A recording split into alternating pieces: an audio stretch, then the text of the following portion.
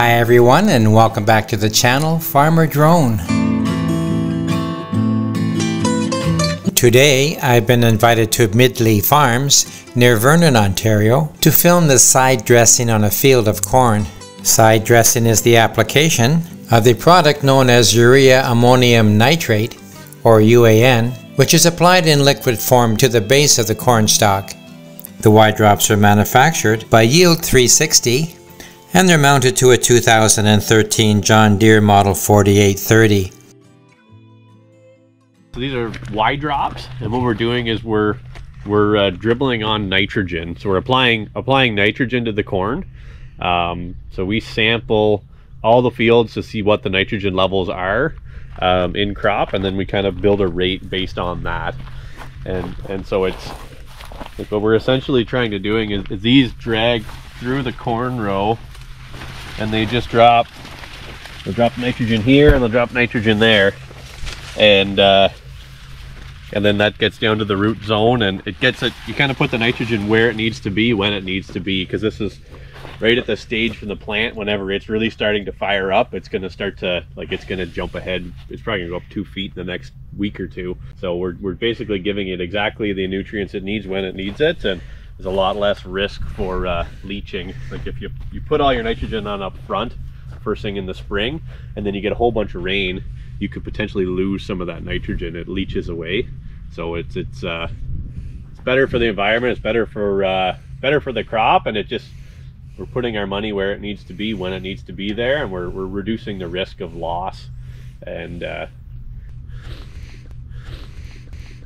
so that is fully out. We're doing 60 feet at a time. This does have 90-foot booms, but just because of the weight of them, you can't put them out the full 90 feet. 60 feet at once, 24 rows at once, and our rates range between 10 gallon to the acre to as high as 30 gallon to the acre. Of actual nitrogen? Of UAN. So of UAN, 3 pounds of actual N per gallon is how that works out. And but like I say, this there might be 5 different rates in this field. It's all variable rate, so it adjusts on the fly. Yeah, we all have it swap mapped, so we do the elevations of the farm based on water holding capacity. So the higher areas have a little bit less yield potential, so they get a little bit less nitrogen, and then the lower areas have more yield potential, so they'll get more nitrogen. And we have the whole field is variable rate planted as well. Like, so there's the population in this field ranges from 30,000 to as high as 34,000, just based on the water holding capacity of the soil and the yield potential.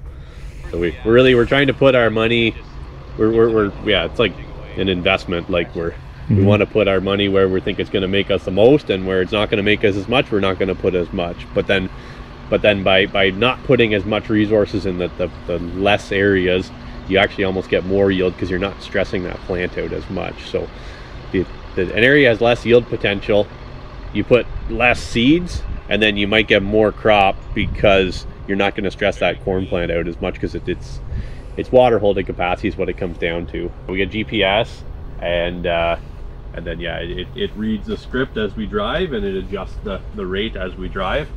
And yeah, it's a pretty simple setup, really. Yep, just hose. These hoses just kind of drag beside the corn, drop it down right by the root zone where it needs to be. And we have some micronutrients in the blend as well. I'm going to add some boron. Just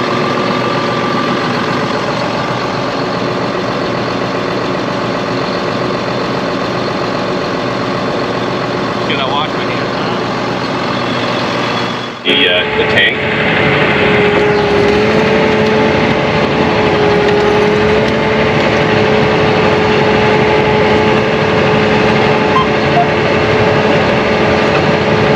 You have to sacrifice a small amount just to get on the field. Yep.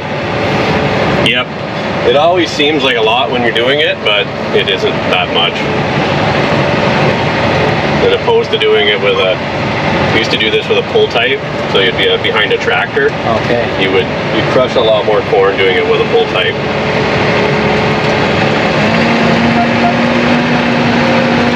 Oops, we went too far.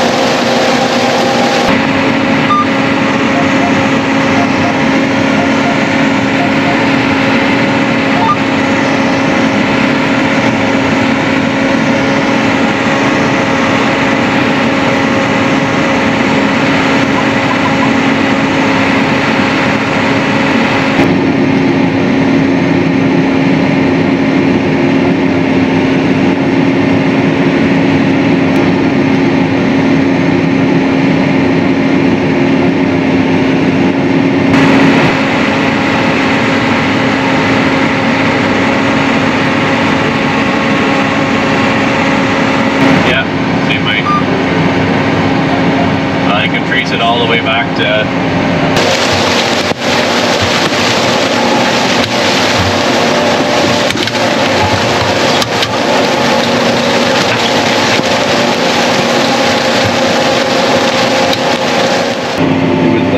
the Highland clearances.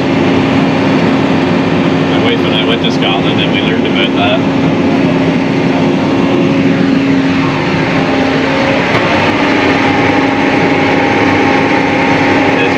One challenge with my dropping is we don't get our auto boom anymore, so I have to manually adjust it with these hills. Oh, for elevation? Yeah, because whenever we spray, we have auto boom, so it can watch the ground and adjust it as it needs to. But because there's so much vegetation in that and it's so high up, it can't adjust manually, or automatically, so we have to adjust it manually. Now they do trip when you hit the ground, but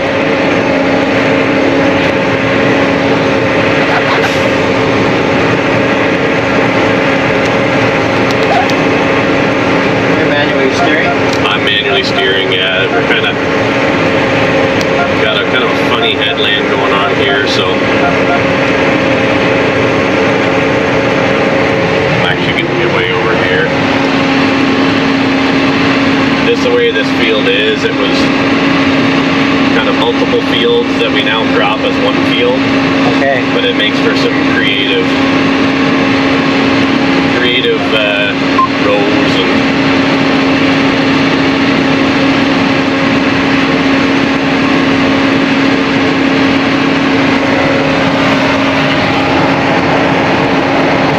do have shut off, so that's already been applied. It's shutting that section of the boom off, as you can see. It's coming with being shut off.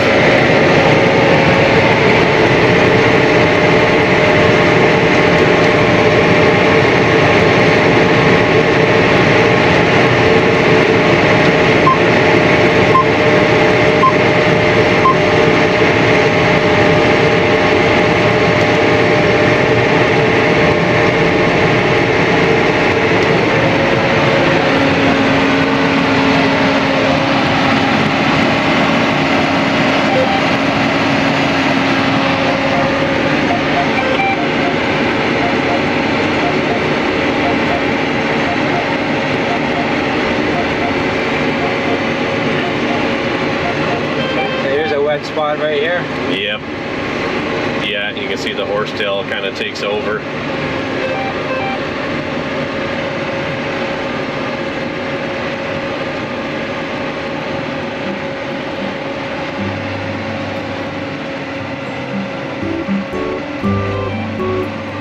Well, thanks Dave for your input in this video, and subscribe to the channel if you enjoyed it. And don't forget to leave your comments. I'd love to respond to you all.